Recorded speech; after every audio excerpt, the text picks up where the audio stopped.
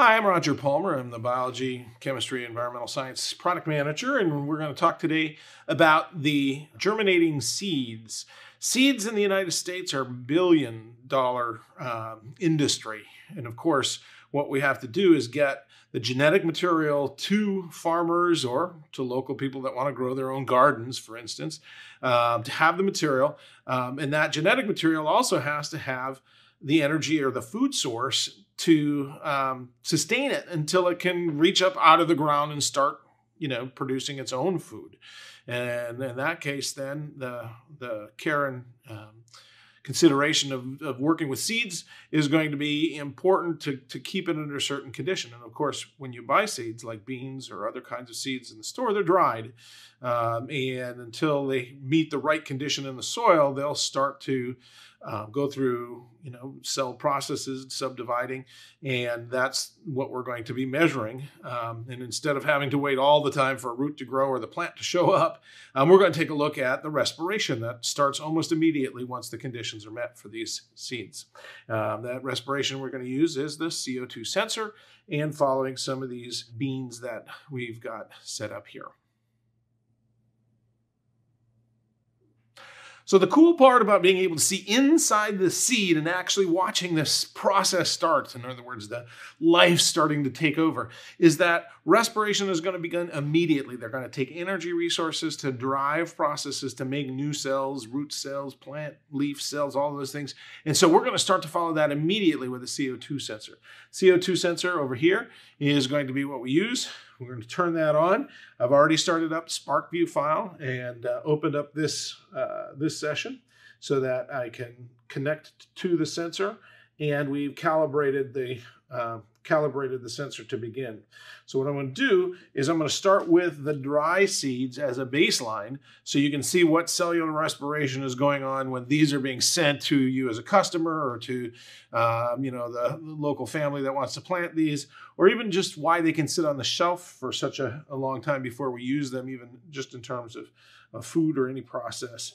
So we're going to go ahead and hook that up in here, and I am going to start the file to connect those seeds, and we're going to follow first the dry seeds. We'll follow that for 10 minutes. We'll take a look then at the damp seeds, those that have been sitting in water for a full day. So the germination is completely underway. And then finally, we're going to take a look at what's the the cellular respiration process after we've put the beans onto a bed of ice to cool them down. We're going to see, does it slow down the process or does it speed up the process in terms of these rates?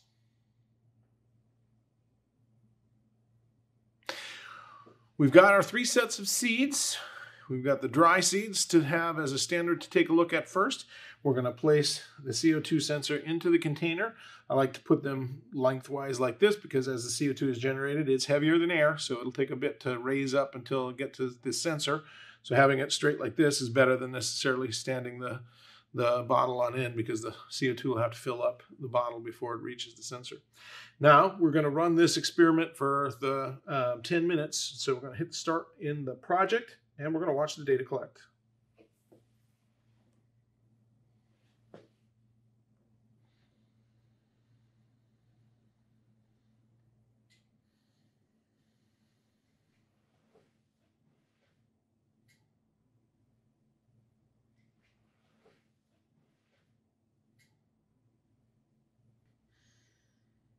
Yep. So we've made our first run with dry peas. Make sure you take a look at the axes down the left side. It's only up about 3 or 4 parts per million as an average. We went from about 310 to 318 in 10 minutes. So sorry, a couple of parts per million per minute. Now, what we're going to do is we're going to switch these dried peas, and we're going to put a set of peas that have been soaking. Okay, put that in there, and we'll watch these for 10 minutes. This will be run 2.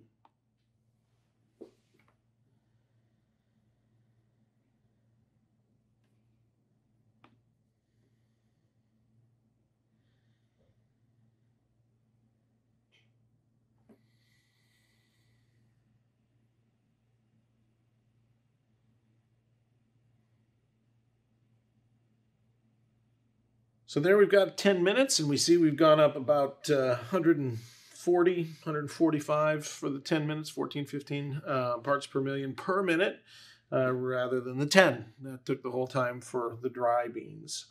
Now, what we want to do is we're going to take this out. We'll put these peas back here. And we're going to take a look at the same process. These have been soaked just at the same time as the seeds here that we used that were soaked. And what we're going to do, though, is keep them cool. They've been sitting on ice for 25, 30 minutes. I'm going to go ahead and put them down here so that we get the same sort of pattern of these, and put the seeds in there, and I'll try to spread them out across the bottom. We'll put the CO2 sensor in there, but then I want to still keep it cool. So we're going to pour the ice in here. Try to keep the bottom of that nice and cool while the processes are going on. Yeah, I'll maybe prop that up just a touch with some ice. There we go, nice and flat. And we'll give our last run a try, and we'll see what happens to the process, respiration process in this cooling container.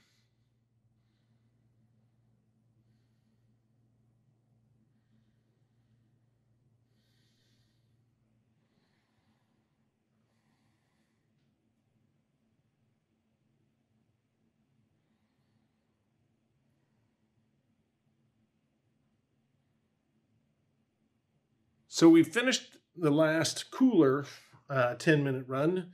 Although we didn't start all the way at 1 minute because the CO2 from the previous run was probably in the sensor and was going downwards until they met the new produced gas. It's going to be easiest to take the slope of those to determine which is faster or slower. Notice, I think in the last 5 minutes it leveled out nicely in a different kind of a slope from the top part of that curve to the bottom, the first, like from 1 minute to 5 minutes. So you can take either one of those. I think it would make more sense at the end, that last 5 minutes, as a rate for what the cold seeds are experiencing for respiration. But we've had the chance then to compare dry seeds to wet seeds to cooler wet seeds. And we'll then talk about that in your analysis. Now we were going to see what conditions are perfect, or the best, ideal for seeds. And seeds we want to be able to take when they've been grown, to store them, to be able to get them to then the end user, whether that's a new farmer putting them in as whole crops, local individual person putting them in their gardens. But we're following that process again by the respiration, the rate, the amount of respiration that's going. So we've taken a look at dried, wet, damp, and then damp and cool beans. As you're taking a look at those, that rate is probably going to be best showed by including the slope of the area that's changing. Now, what you'll notice in this last run, we still probably had CO2 in the sensor. There's a small paper shield so that it has some CO2 in there, and that was leaving the sensor until finally the beans that were creating CO2 started to fill it. It's intriguing that we have two sort of areas here that probably show respiration. I'm going to go, and this is, again, up to you when you have your own data that's being running, is that there's two rates here. And it looks like the secondary rate may be a better one to measure, only because it's been sitting in the cold area and it may have just cooled down to a rate that's more reasonable for the cooled peas. And so that's the one I'm going to take a look at. And so making that a little bit more than just the lowest value and the highest value in terms of the rate, let's use some tools down here at the bottom to determine the rate of just that last segment so that we get a better feeling for that. Now, if I start here, right about where that line looks like it makes kind of a curve, I'm going to use that selection tool, and I'm going to highlight the area of the last 5 or so minutes. There are two places to access the tools for this region. You see that when you click on your box that had selected this area of the graph, that you'll have some tools at the top to look for curves or best curve through there. And then they also occur at the bottom. So I'm going to go where it says the best linear fit in that region. And I'm going to use the tools from the toolbar at the bottom. That's going to put a line in there. And you'll see the slope, M, at a 10th part per million per minute. So it's using, or per second actually. They're using the 2 units that you have on both axes. All right, so that's what this particular slope is. You're going to have the job to now analyze how cold compares to the wet. And the reason we're going to be able to do that is we can turn this on. We'll see that's the run that was just wet but not cold. And then we can also compare those to the respiration of the dry beans. And if I zoom to the whole sets of graph, you'll be able to see those 3. Oh, I got a selected area, so probably what I can do is clear out of that and then zoom to all my data. And you can do analysis by showing the rates of all 3 of those sets of beans. At that point, you can answer the questions at the back and then submit your assignment to your teacher.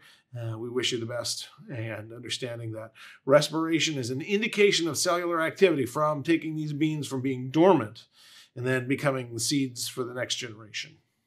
Good luck.